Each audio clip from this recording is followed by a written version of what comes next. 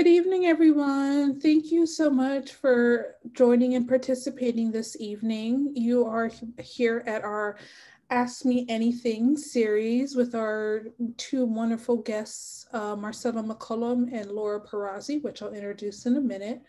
For those of you in the room, just a little bit of housekeeping things. This is an informal session. This is just an opportunity for you to get to know two of our faculty in our Lurie College of Education program. One of our faculty is from communicative disorders, and we have another faculty person here from Laura Pirazzi.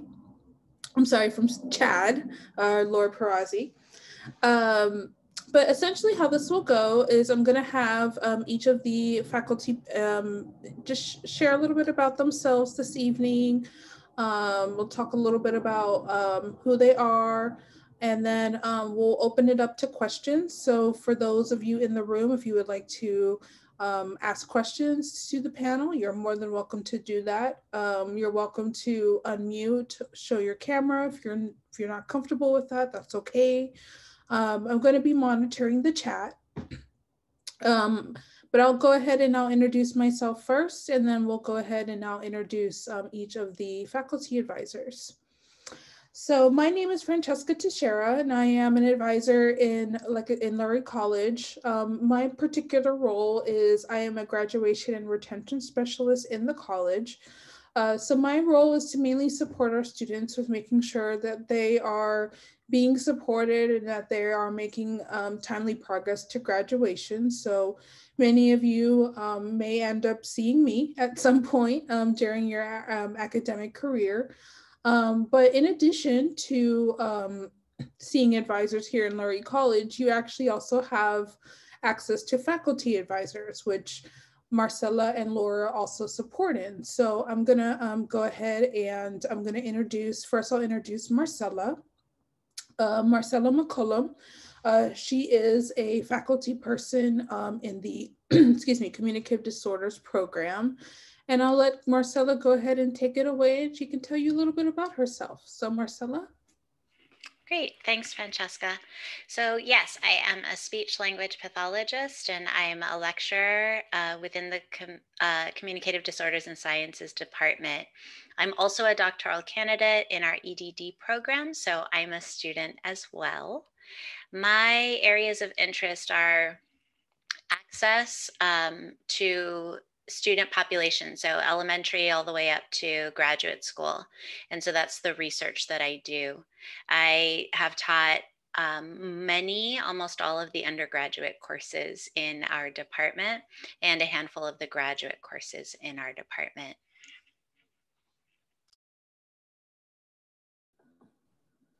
Great, thank you, Marcella. And now I'm going to go ahead and introduce our other faculty person. This person is from our ChAD, Child and Adolescent Development Department, Laura Pirazzi. Laura, feel free to go ahead and introduce yourself to everyone. Okay, hi guys. So I am from the ChAD department, as Francesca said. I teach, and I'm also one of the major advisors. I went to San Jose State for my master's for graduate school in the ChAD program. And I've been teaching here ever since. My classes, right now I have a health class. I'm really interested in children's health. I also am teaching the lifespan development class. So my undergrad degree was in human development, so I get to use that in lifespan. And then I've also taught some of the upper division GE courses, the SJSU studies classes that we have. Great, thank you, Laura. So essentially, this is as titled an Ask Me Anything panel. So we have both Marcella and Laura here who graciously offered their time this evening to offer you an opportunity to ask any questions to them. I have some questions if it's a little slow for the room to ask questions, but essentially I would like our students, if they have questions for the panelists, I'd like to open that up for them. So if you would like to ask our panelists a question, feel free to go ahead and unmute if you would like to unmute yourself and ask, or you're welcome to utilize our chat feature our chat feature for those, that's at the bottom. And I am monitoring our chat. So feel free if you'd like to ask any questions, you may do so now. But one of the things I would just kind of like to get started, just to kind of break the ice a little bit for both of you, is what are your, what's your favorite part of teaching, especially, teaching at San Jose State?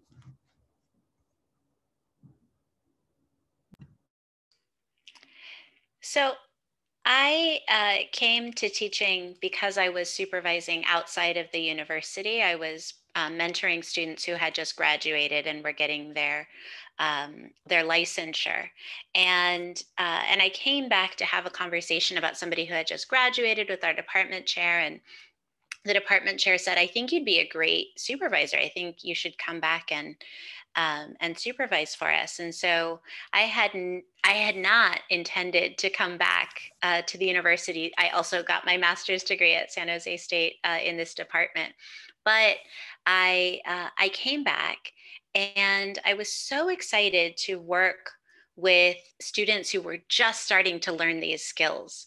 And I still find that 10 years later, I'm still really excited when I talk about a concept in class and I hear like a little like, oh, from the students, or students have a discussion, or when they push me and ask me a question that I've never been asked before.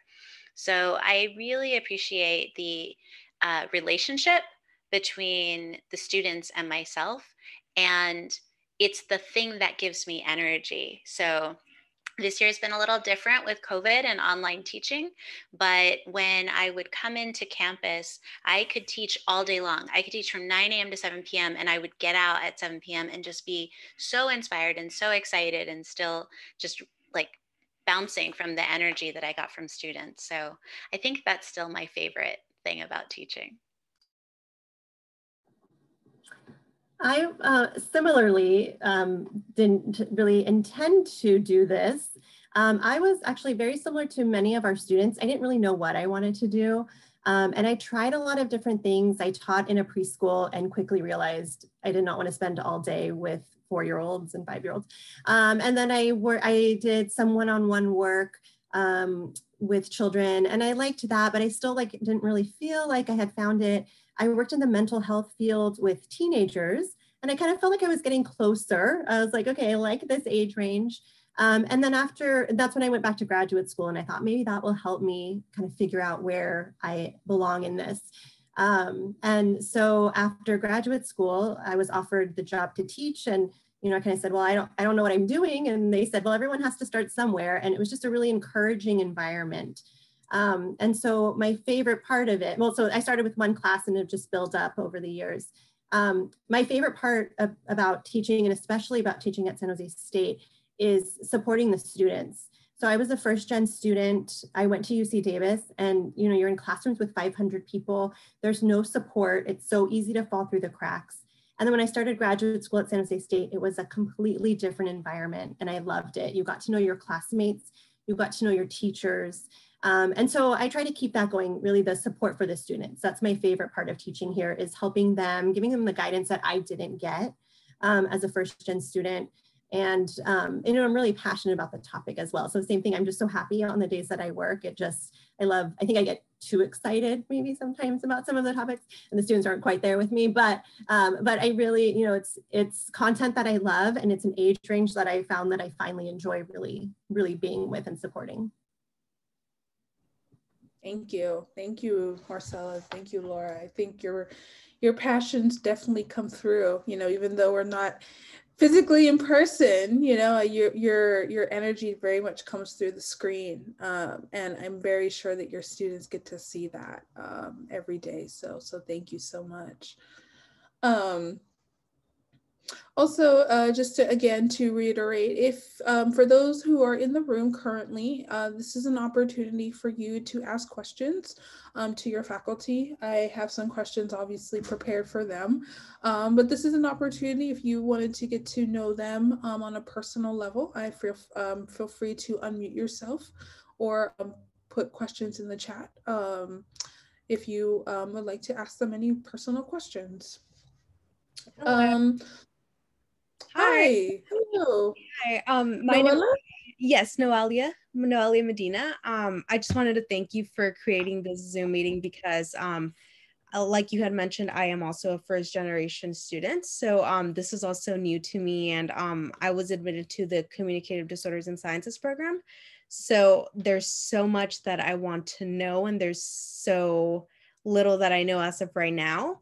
So the reason why I went ahead and wanted to join the Communicative Disorders and Sciences program is because my little brother has speech delay. So he has worked with a speech therapist for quite some time now. So when I was in college, I kind of was like, what do I want to do? Where do I want to go? At Gavilan College, I was in the psychology. That was my major. But once I talked to my counselor and I told her, you know what, I think I want to kind of do what the type of work that my brother has been receiving, which is speech therapy. And she said, you know what, San Jose State has the Communicative Disorders and Sciences program. And I was like, oh, perfect. That works out perfectly. So I'm so happy to be here. But I do have a couple questions. What can I expect from the classes? What kind of classes will I be taking in the fall? Just kind of little things like that that I'm still a little unsure of, and was wondering if you happen to have the answer to that. Thank you, Noelia. That's very, very beautiful. We very much welcome you to San Jose State, and we look forward to serving you in the fall. And I see a little kid in the background. Is that your brother? Is that your brother? Yeah, this is my little brother. He wanted to join. Oh, hi. Hi. Marcella, go ahead. Absolutely. So I am putting our roadmap in the chat box for you. And all of our information can be found on sjsu.edu/CD&S. But broadly, some of the things to think about as you head into the fall semester is that our junior year, so for our transfer students, is primarily cohort based. So what ends up happening is about 3 weeks from now, so about mid-May, we have our solid numbers of students that are coming into the major, and we pair you into a cohort. And so you will be with the same students for 4 out of your 5 classes this fall. And we do that on purpose because it's a whole new world coming into these courses. You'll take a course in Intro to Hearing Science, so basically anatomy and physiology of the speech and of the hearing mechanism. You'll take a class on language development. You'll take kind of a survey course where it talks about all the different things that speech language pathologists do. And you'll take a phonetics course. And I liken when I teach that course, I tell my students it's kind of like learning another language. So these are 4 courses that are pretty content heavy. And so what we found is that if we create a cohort and you're taking all 4 courses with the same people, you can form your study groups. You can form connections and build relationships. And so we do that for the fall. So 4 out of your 5 courses are going to be within our department, and they're kind of preset for you. And in the spring, it's 5 courses. So all 5 courses that you'll take in the spring are CD&S courses. And what's exciting about the spring is all of those initial things you learned in the fall, you start to apply them in the spring. So you get to do a guided observation course. That's a course that I designed. I love it. It's so much fun. We get to watch therapy together, and we get to analyze and start to develop our clinical reasoning skills. And then in your other courses, you're talking about all those different aspects of therapy. In audiology, you're talking a little bit about hearing testing and what that looks like. And so these courses are really nice in that they kind of blend into each other. Now, between the fall and the spring semester, we shake up the cohorts a little bit. We want you to get to know other people. So you'll enter that spring semester with a new cohort that'll be a mixture of some of the people that you had in the fall and then some new students as well, so that you can meet as many students as possible. And then in your senior year, we have fewer courses, and it allows you to explore the possibility of a minor. It allows you to kind of do some other things while you're finishing up your program with us. So we provide clinical opportunities. So you get to actually work with a client in a speech clinic. And in our audiology clinic, you get to do some hearing screenings. So historically, we have gone to preschools and senior centers. And that helps, I think, kind of Laura's comment about trying to figure out who it is that you want to work with. Because the beauty of the field is we work from birth to end of life, and we work from the diaphragm to the top of the brain. So or from the top of the head. So there's all these different paths that you can take within the field. And this gives you a little bit of a taste into that. Oh, wow. I'm excited, because not that I wasn't excited before, but I'm even more excited now, because I had no idea that, for whatever reason, I think because I experienced it with my little brother, I always thought that speech therapy was only for kids. But it's amazing to know that it goes all the way up, and I'm really excited for that, and to see what this field has in store. And like you said, I don't know exactly what I want to do just yet. I just know that I really, really want to be in this field, and I want to help. So I'm really, really excited. That's fantastic. Well, Noelia, I think you're in the right place, because we're all passionate. We all want to help students succeed. So I think you're in the right place. I want to give Laura an opportunity to share a little bit about the ChAD major.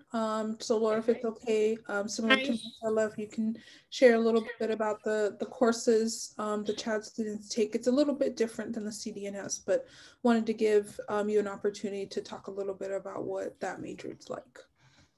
Okay. Did you have a question? Yes, please. Yeah, I have a question. Yeah. Mine is with ChAD. So, but since she's going to give, I'm pretty much the same bubble as Neolia said. I want to. My major is ChAD, but I still kind of like don't really know much about the field yet. All I know is the community base, and I don't know much. So I would like you to, I'll be very grateful to hear more about it, and then see what say for me. Thank you. Sure. So we have a few different pathways in the ChAD major. We have the Prep for Teaching pathway, where you will take courses, a bunch of ChAD courses, but also in other areas. We have some English, some social sciences, some math courses to take, environmental studies. That will help you prepare to take the exams for the credential program. There's 2 exams you need to take to get into the credential program.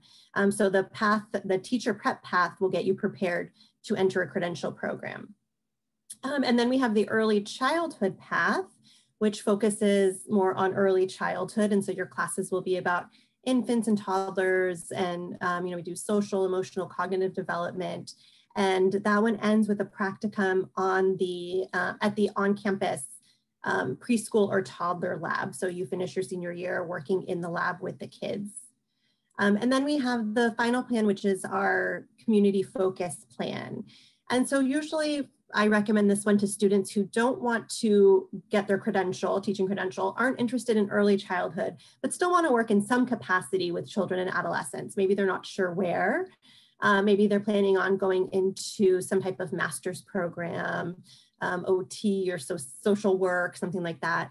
But it's more for working with families and youth out in different types of settings. And so with that plan, with all of the plans, you're taking kind of our core ChAD classes to start.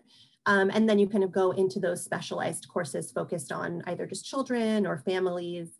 And for that path, you end your senior year with a practicum course out in the community. So we have nonprofit partners, and you spend a few hours per week volunteering at those nonprofits. So those are our three main plans. And then actually we do have another one that it's part of the teacher prep plan. It eliminates one of the exams. So we call it the CSET waiver. It eliminates the one of the exams. So you take certain courses to only have to take one exam to get into the credential program instead of two. But for our transfers, unless you were already kind of on that plan at your community college, it adds a little bit of time onto your time at San Jose State. Yeah, I'm pretty much in that. I'm currently working with preschoolers, and I'm like, okay, I don't think I really want to be there forever. So I'm that type. That's, I think the community and service, I guess that's where I'll focus more on. So. Well, great. Well, thank you so much. Thank you, Marcella and Laura, for sharing a little bit about each of your respective programs. I think one of the things that I know from as an advisor working with students that comes up quite a bit is what can you do with your respective degrees? So if you can, I would love for you both to share, what career options or opportunities can students have with your respective degrees? Sure. So I know the Student Success Center has great alumni panels where former students come back and actually talk about what they're doing with their degrees. So I think that's great for some ideas. Our teacher prep plan, obviously they go onto the credential program to receive their multi-subject credential, the students in that plan. The students in the early childhood plan qualify for their child development permit and can move up, with the master's degree to a program director as well. And then with the community focus plan, our students oftentimes will go on to grad school, either in child development or in some other fields. And that one I think is the broadest. There's a number of different jobs working with children and families that you can do with that particular pathway. And I have a question. Oh, sorry. Oh, okay. So please, with so my plan is to become a counselor eventually. So with the this in the ChAD, where do I fit in? Or after graduating, getting my undergrad, how do I proceed on to get into counseling, which is mostly, I think, community, like be a counselor in community college, stuff like that, work with more at older youth. Mm-hmm. Yeah, so we have the graduate program in counselor ed, which a lot of our students actually apply for after they finish that community focus degree. The community focus degree also allows time for a minor for a lot of students. You'll need a few extra units, and so a minor in something like psych might be something to consider. And then afterwards, applying to the graduate program in counselor ed can definitely get you ready for a job as a counselor. Thank you.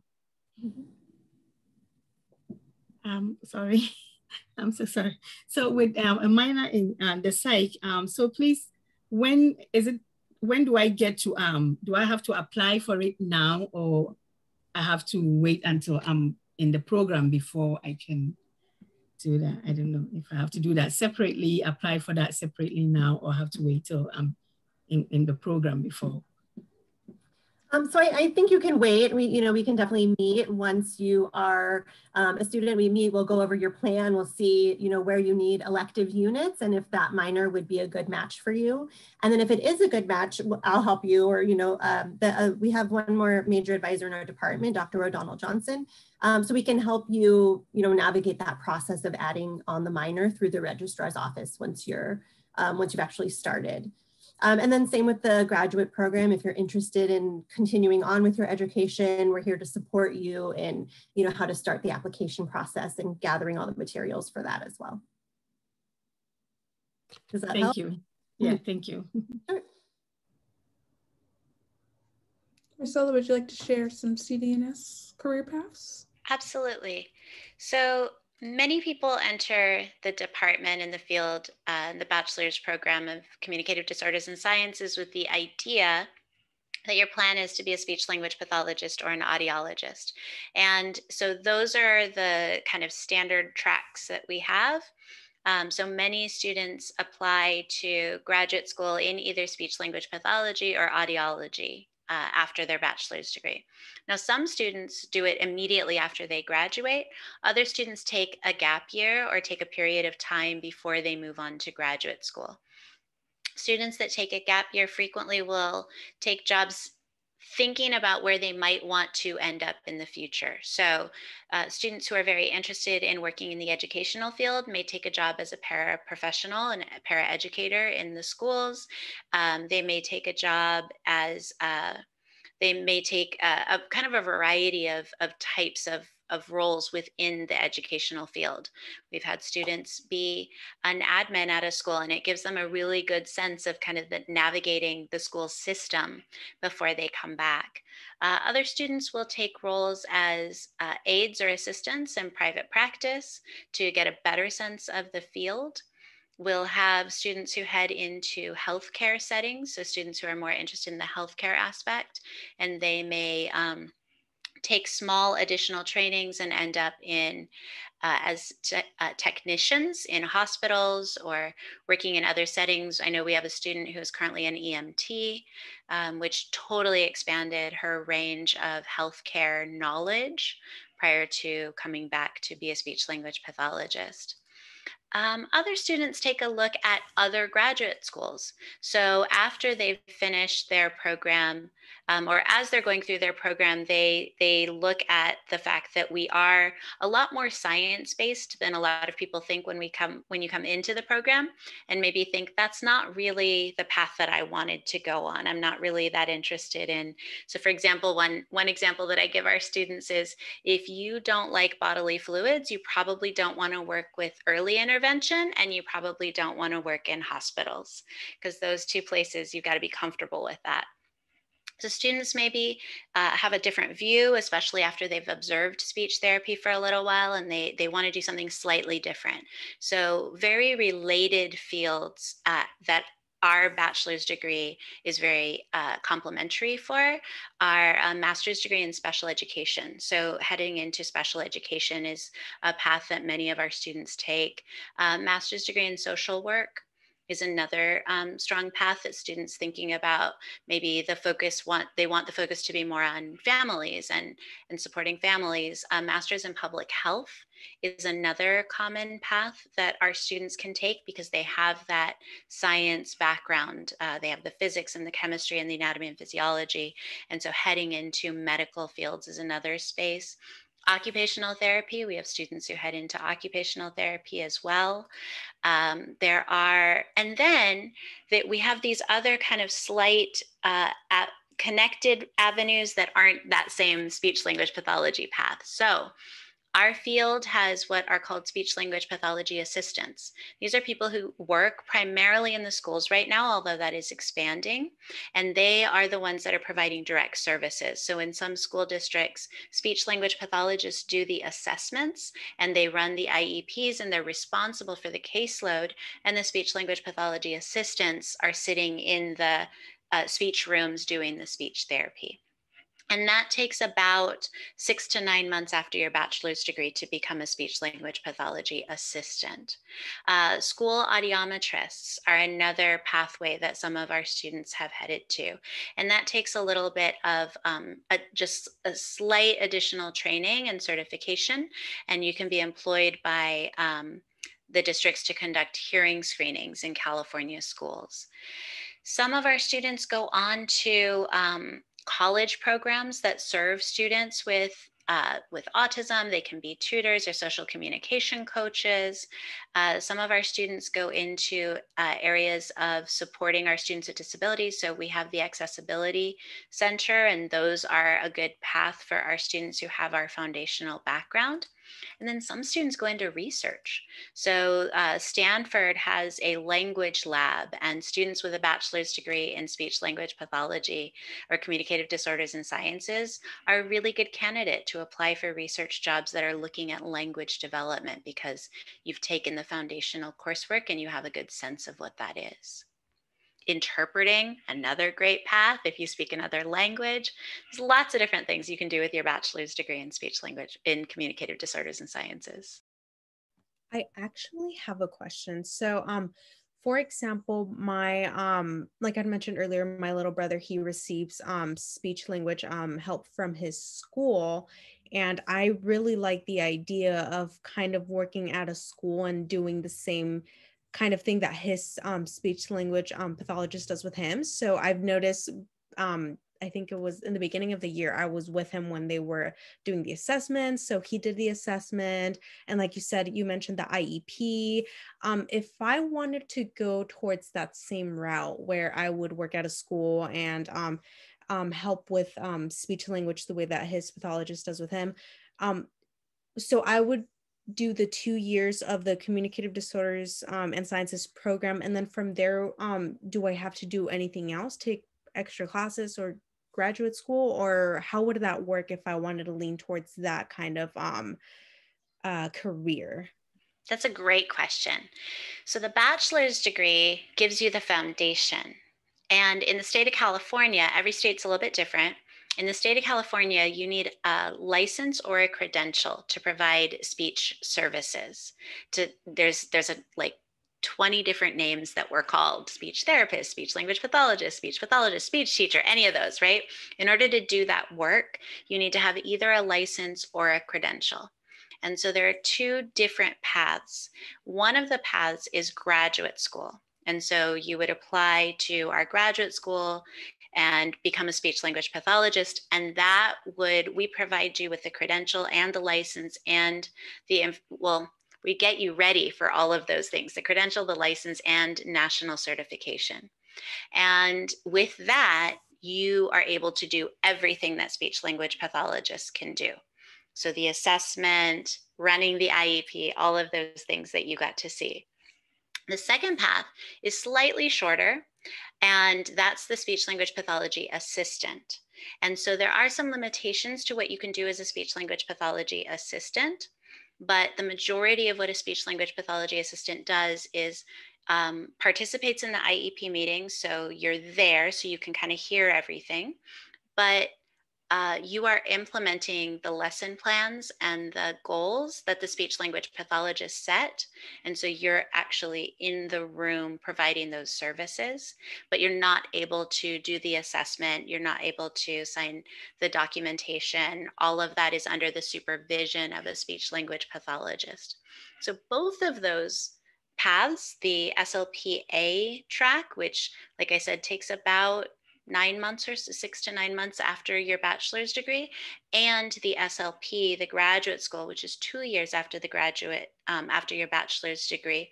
Both of those paths do have interaction, the speech interaction.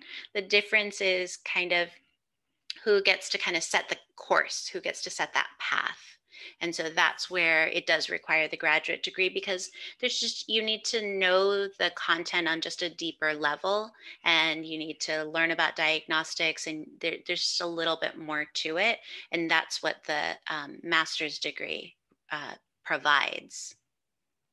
Okay, so if I were to do my 2 years starting this fall, and then from there another 2 years for the master's program, is that the way that it works? Oh, okay, interesting. Thank you. I wasn't sure how it worked out, but thank you for explaining that. Absolutely. Hi, I'm Haru again. My question is to Laura. So Laura, please, I'm just curious, how many classes does one need to take per semester with the ChAD? And my second question is, if you do have evening classes, and how that works as well. Sure. So Marcella, I'm learning so much about CD&S that I didn't know. It's very interesting. So thank you. Okay, so for ChAD, most of our students, as they transfer in, bring about 60 units, and you need 120 to graduate. So you'll need to complete 60 units most likely, depending on what you're coming in with. So as a transfer student. So if you're averaging about 15 units per semester, which would be 5 classes, You can, in theory, graduate in 2 years. But everyone is different, right? So some of our students are working and are taking fewer classes. Others feel comfortable taking more classes and finishing a little earlier. So it's really up to you and what you can handle each semester. And, you know, maybe financial aid unit requirements might be a consideration as well. We also have winter session and summer session. If you are, you know, want to take fewer classes during fall and spring and maybe use the summer and winter to catch up. So it's really up to you and the plan that you're on and how many classes you're taking each semester for when you'll actually finish the program. And then your other question was about evening courses, right? So kind of traditionally in our department, we have not offered evening courses. We do have classes that start as early as 7:30 in the morning, which actually I really like teaching because there's no traffic yet and lots of parking in the morning. But then they go, you know, throughout the day, usually ending by about 4 o'clock. And then our master's students come in the afternoons. With this past year, though, I anticipate that maybe we will have a bit more flexibility in some of our course offerings in terms of like in-person, online, timing, and things like that. Does that answer your question? Yes, it does. Thank you. I'm sorry, Marcella. Laura mentioned it, so now I'm kind of wondering, for communicative disorders and sciences for the fall, how do the classes work out? Are those morning classes as well, or evening, or how does that work out?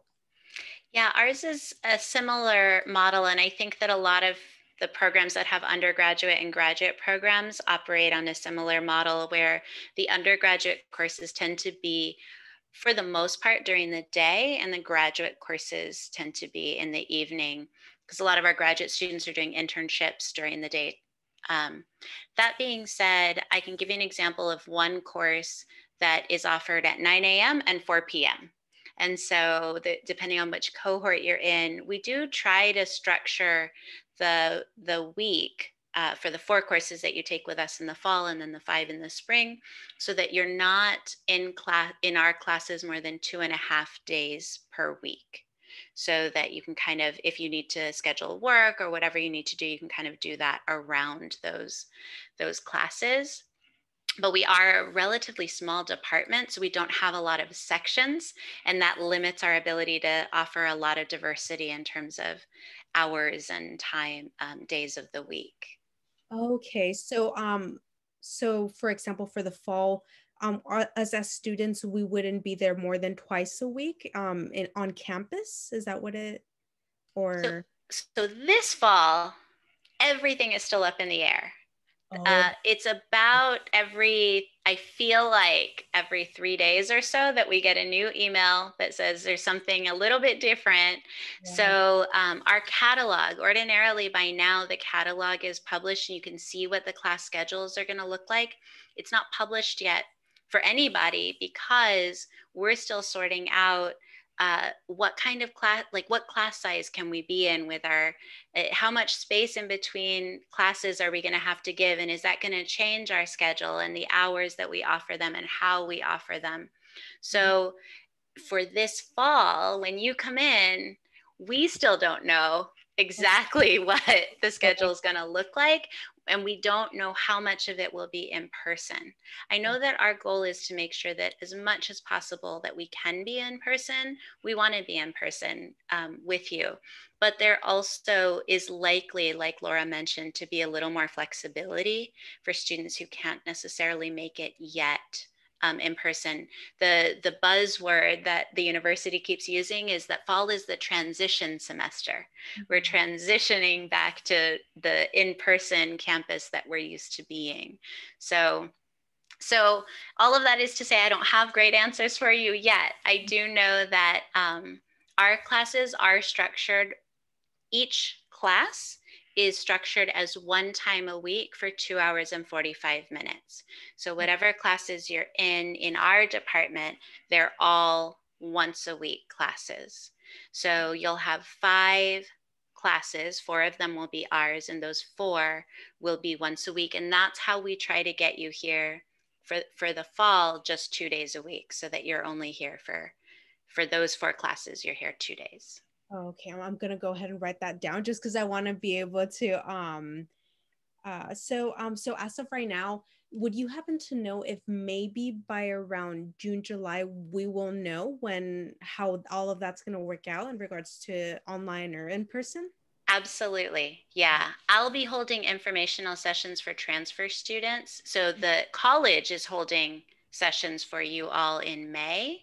Yeah. And then I'll be holding one for our cohort so that you can, once we have the exact classes and the exact days, I'll be holding an informational session talking about some of the things, the great questions you're asking right now. So I'll talk a little bit about the cohort model, and then I'll actually have the schedule where you all can kind of see exactly when the classes are. Okay, and then will we receive emails, or do we have to check in with you, or how does that work? How will we be updated on classes and scheduling and all of that? So because our department does that cohort model, we're a little different than the average department. So in most departments, you have your roadmap and you go onto the catalog and you sign up for your classes. Our department is a little different in that sense. So you will get an email from us. So if you come in as a CD&S major, our admin has your email address, and you will get an email directly from her with the cohort. It'll say you're in cohort A, your class, here are your 4 classes, here are the times and the days, and here's the code to register. So you'll get all of that in an email from us. You don't have to keep checking in. Okay, and then so since you mentioned that, I'm sorry, I have so many questions. Since you mentioned that, so I know that I believe in June we have I'm sorry, I forgot, totally lost the word. We have to go ahead and kind of virtually visit the campus and registration. So for registration, will I be registering along with everyone else, or no, since you said it's a little different for us? You will get the codes from us before your registration date opens. So Oh. you'll have the information. Yeah. Okay, thank you so much. Sure. Hi, Laura. This is Haru again. Please, just after listening to Marcella, I'm just curious. Does ChAD also have the cohort program as well, or it's just completely different? And my second question is, I did receive an email from the Humanity and Honor program saying that from San Jose State, saying that I was eligible based on my GE and stuff, but I don't know. So I wanted to check in with you to see whether you are aware of your students doing or taking anything like that, doing any Humanity Honor program, which is kind of like tailoring towards your GEs and stuff like that. So. I'm not sure about that. Francesca might know more because I think you do more of the GE advising. So maybe we can come back to that. I did think of a couple of things. Yes, as Marcella was sharing that, you know, how it looks in ChAD a little bit different. So in ChAD, our classes are 1 hour and 15 minutes and they meet twice a week. So either Monday, Wednesday, or Tuesday, Thursday, and then you'll always have your Fridays off. So you can, in theory, book all of your classes for Monday or Wednesday or a Tuesday or Thursday and come to campus 2 days a week. We don't have cohorts like CD&S. We're a much larger department, but we have a lot of different course offerings that you know, maybe makes it easier for students to find classes that fit with their schedules. But as you start to kind of go into your specialization in the teacher prep or the early childhood or the community focus, you do end up with the same students a lot of time because you're all taking the same courses and pretty much in the same order. So you will end up with students that are similar, you know, in similar classes as you are, but we don't specifically have the cohorts. And then in terms of like registering for your classes, we'll definitely help you with that. You can attend the orientations that will start happening, I think in May and June, perhaps. And so we'll get you started with like your roadmaps and what classes to sign up for. Did that answer your questions? Yes, it did. Thank you.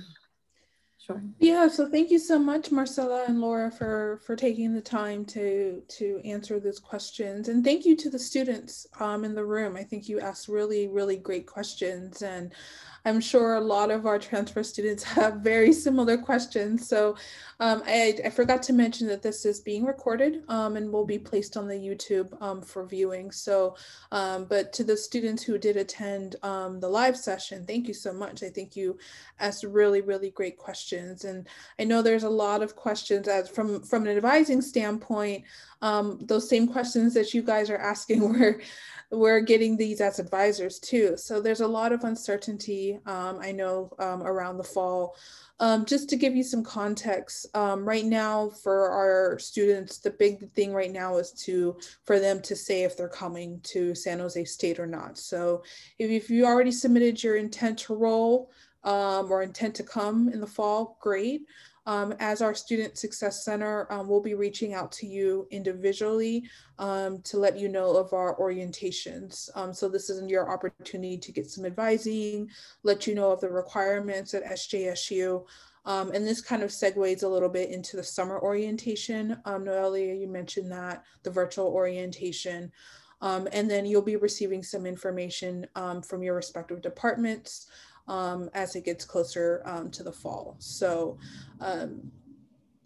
unfortunately, we are at time today. I want to respect our panelists' time. So a big thank you to Marcella McCollum and Laura Pirazzi for taking the time out of their very busy schedules to speak to all of you today to share a little bit about each of their respective programs, the ChAD major and the CD&S major. For new students, like I said, you'll be hearing a lot more from the departments as it gets closer to the beginning of fall. But if you have any questions as it relates to your admission status, or if you have any questions related to the timeline, I put my email in the chat. I am an advisor in the Student Success Center. So if there are any specific questions, you're welcome to reach out to me, and I'm happy to funnel questions. I'm sure Laura and Marcel would be okay. If anyone has questions, I can always funnel them directly to them. Thank you. Well, thank you so much, everyone. And I wish you a very great rest of your evening. Thank you so much. Thank you all so much. Thank you. Thank you. Thank you. Take Bye. care.